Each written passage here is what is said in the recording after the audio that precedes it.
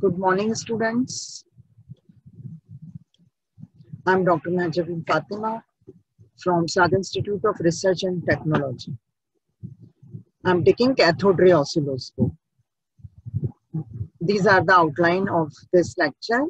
Oscilloscope, what is an oscilloscope? How an oscilloscope works, its basic parts and operation, electrostatic focusing, material used for the screen, probes, types of the oscilloscope, and application of oscilloscope. So this is the cathode ray tube. The heart of the CRO is cathode ray tube. You see this cylindrical is the cathode. Inside of this filament is present. This is the pre-accelerating anode. This is focusing anode. This is accelerating anode. And this is Y plate, that is vertical deflection plate. This is X plate, that is horizontal deflection plate. This cathode and accelerating anodes comes under the electron gun assembly, and Y plate and X plate comes under the deflection system. All this put in a glass tube, and this glass tube is evacuated. So vacuum glass tube is taken to place all these things, and this is the screen of the CRO. When the cathode is heated up with the help of this heating element, the cathode start emitting the electrons and moving towards the anode. Since the cathode is connected to the negative terminal of the power supply, so electrons are repelling from here, and the positive terminal of the supply is connected to the accelerating anode. So these anodes are attracting the electrons. So electrons start moving in this direction. The electrons, when electron moves inside of this, the deflection plate, the electron beam start deflecting due to the field present at Y plate and deflection plates. So electron beam will be moving and going to strike on the screen of the CRO. This screen is having a coating of phosphor material. Now next, see the explanation. Here the cathodes are emitting the electrons. These circles are electron actually considered as electrons. So these electrons are moving through the aperture of the grid. Then this electrons, a beam of electron moves through the first anode. This anode is connected to the positive potential of the supply. So electrons are attracted towards this side. Now next, the electrons will be moved towards the second anode, that is the accelerating anode. And finally, the electrons will land on the screen of the CRO. So this is the complete diagram. So here the cathode is emitting the electrons. These electrons are scattered and repelled by the cathode and moving towards the anode, and then it lands on the screen of the CRT. So in this manner, the signal is displayed on the CRT. Now this is the diagram of CRT. The cathode, anode, deflection plates, and the screen of the CRO. The cathode is connected to the negative terminal of the supply. This anode is connected to the positive terminal of the supply. On the deflection plates, the input signal and the time-based signals are coming. So when electron passes through this is going to deflect and going to strike on the phosphor screen of the CRO, and this screen will display the waveform, input waveform. Now the screen of the CRT, the screen material for the CRT, the screen material is phosphor. The phosphor is coated on the screen of the CRO. You can see here there's a pic of the CRO. Here you can see this. This is showing the screen on which the signal is displayed. So the phosphor is coated actually on the glass screen. This phosphor is having the property of fluorescence. That is the property of the material to emit the light when it is stimulated by the radiation. This is called fluorescence.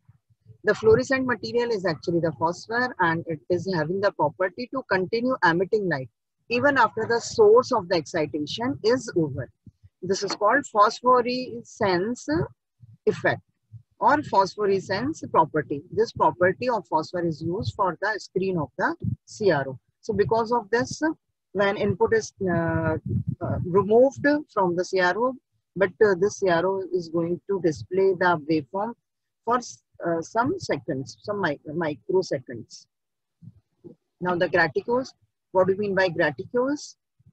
The graticules is actually the division of the uh, screen into the parts, or you can say these are the divisions of the screen. The screen is divided into the scale so that the measurement can be possible. So the easy measurement can be possible.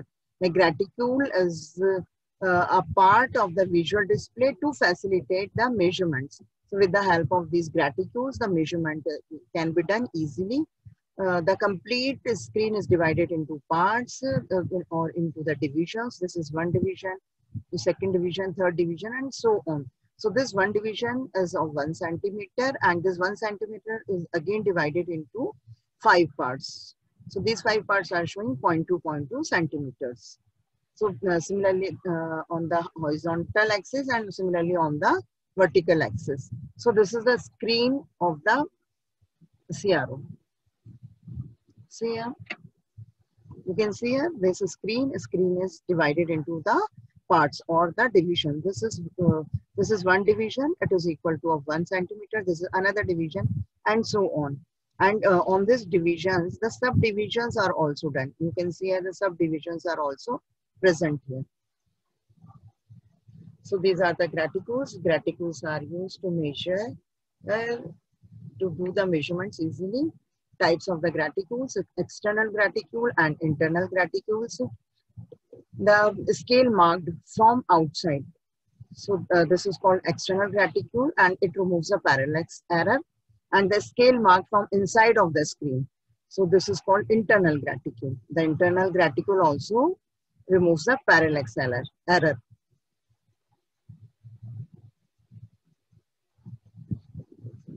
On next slide. Now the probes are the, you can see here, this is the probe. This probe is nothing but the cable, and it is used to connect to the CRO to transmit the signal. So it is used as the feeding line, feeding the signal to the CRO. So there are two types of probes: passive probes and active probes. In passive probes, the passive elements are connected like resistance, inductor, capacitors are connected here. So in the passive probes, only the passive elements are included.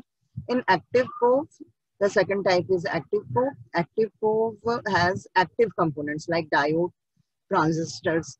So this such type of probe is called active probe. So you can see this is the active probe and this is passive probe. So with the help of these probes, the signal is given to the CRO from function generator or from some circuit. Now these are the applications of the oscilloscope.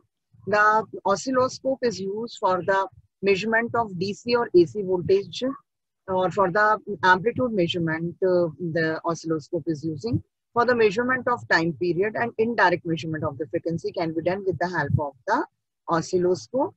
The pulse width can also be measured with this. Pulse rise time and fall time can also be measured. The phase difference between the two signals can be measured if it is given to the CRO simultaneously. Now next is the electrostatic focusing system of a CRT. Inside of the cathode ray tube, the electrons are focused towards the center of the CRT. So when this is the cathode, this is pre-accelerating anode, this is focusing anode, this is accelerating anode, this is a screen. So this pre-accelerating anode is connected to the potentiometer. So the high voltage supply is connected here. So the potential across this resistance, and this resistance. This much potential is provided to the pre-accelerating anode as well as to the accelerating anode. So pre-accelerating anode and accelerating anodes are connected to the same potential, and focusing anode is connected on lower potential side. So the cathode emits the electron and start moving towards the aperture, and when it enters towards the pre-accelerating anode, since this pre-accelerating anode is having more potential, more positive potential, so electrons are attracted towards this, and they are moving, but when they move towards the screen, these electrons get scattered And focusing anode is having low potential, so the electrons are not very much concise towards the center of the CRO.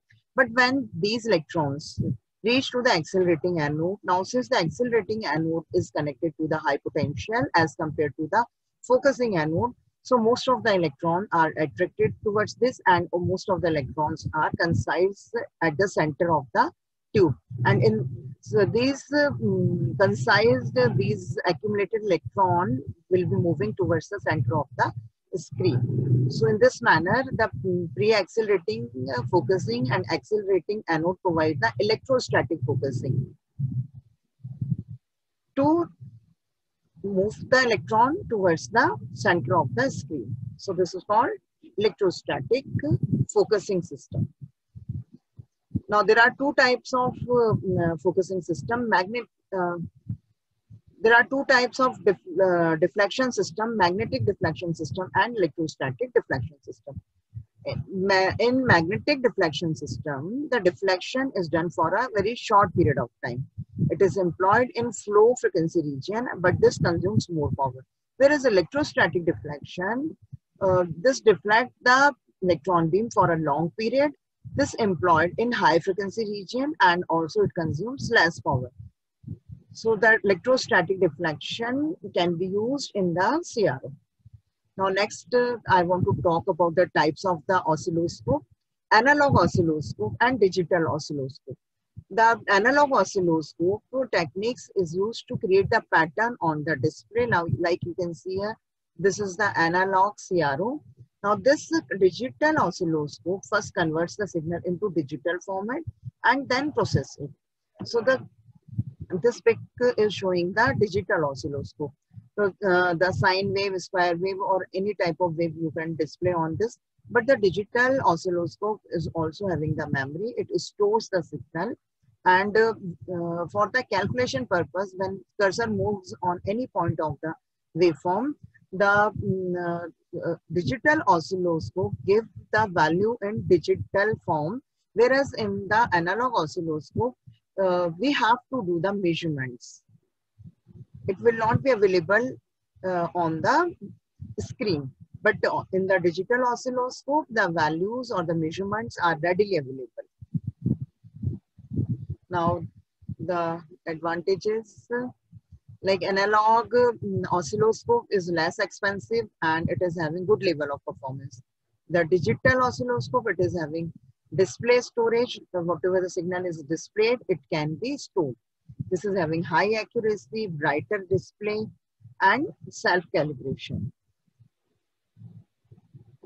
So different types of digital oscilloscope: digital storage oscilloscope, digital phosphor oscilloscope, digital sampling oscilloscope, mixed domain oscilloscope, mixed signal oscilloscope. So these are the types of the digital oscilloscope. So these are the books: David A. Bell, Electronic Instrumentation and Measurements by David A. Bell, Electronic Instrumentation and Measurements by William D. Cooper, Electronic Instrumentation by H.S. Kelsey. So you can refer these books for the CRO. Thank you, friends. Thank you so much. See you again. Bye.